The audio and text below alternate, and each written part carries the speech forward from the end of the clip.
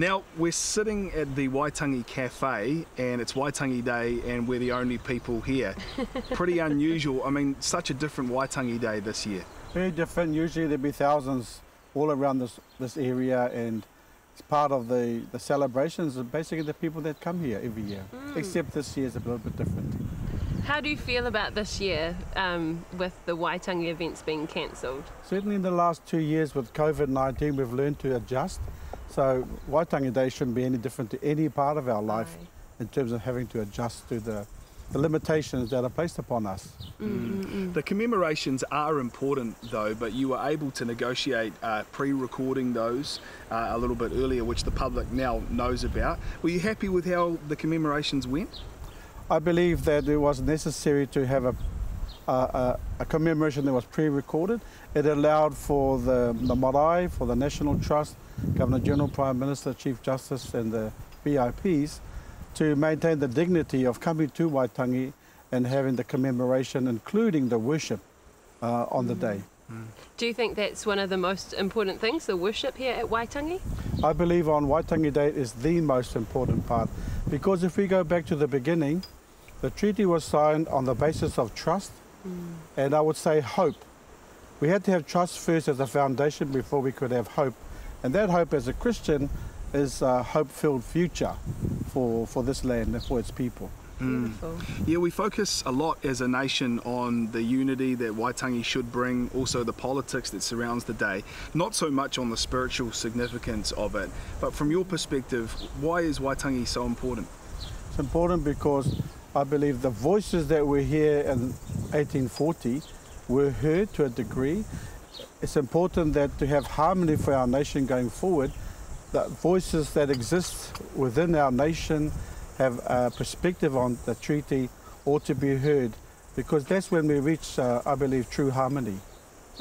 Beautiful. How do you think people can still celebrate Waitangi even though they can't come to events? Because I think for some people it is a big thing, like getting out there, coming up to Paihia, being a part of this festivities, and then you think, oh, it's cancelled, that's it, just another day off. How can people celebrate Waitangi? Well, if I go back to 2020, 2021 with regard to the Christian events that we had to have by distance, Waitangi is no different. We have to imagine ourselves here on these grounds on Waitangi Day, and also to have a moment where we can reflect on our history, what the treaty means to us as a nation. We can do that from any part of the world, I believe, and particularly in this current climate with COVID, for example. Maybe people will come and walk on the grounds, stand on the grounds, but for me anyhow, we're able to focus on this simply because we are thinking through our minds, reflecting on the treaty and its implications for us as a nation.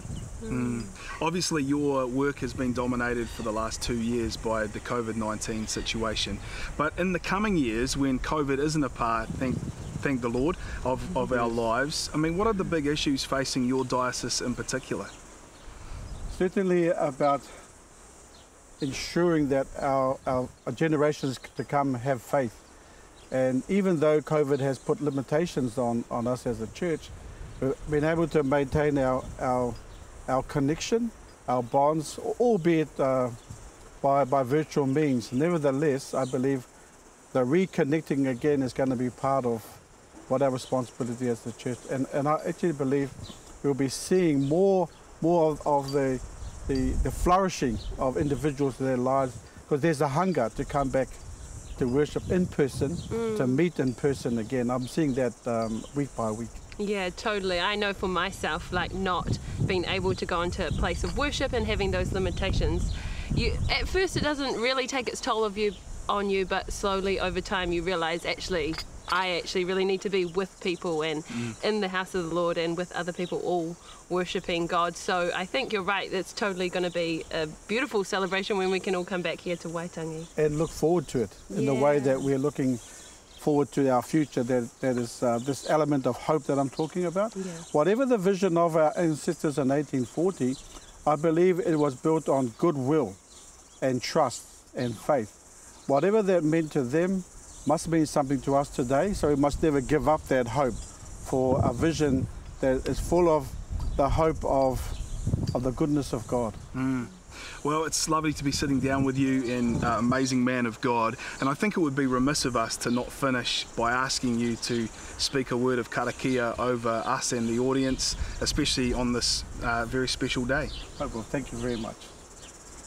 Tui e te rangi e tū nei, tui e te papa e tokoto nei, tui tuia. Tui e te atua tau mana tau ihi tau tapu rungi a mātu e noho nei ene au pununga.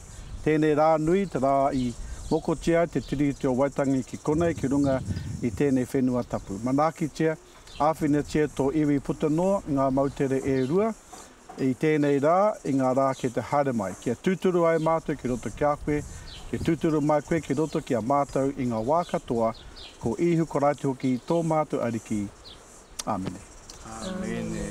Kia ora mātua. Tēnā koe, tēnā kourua.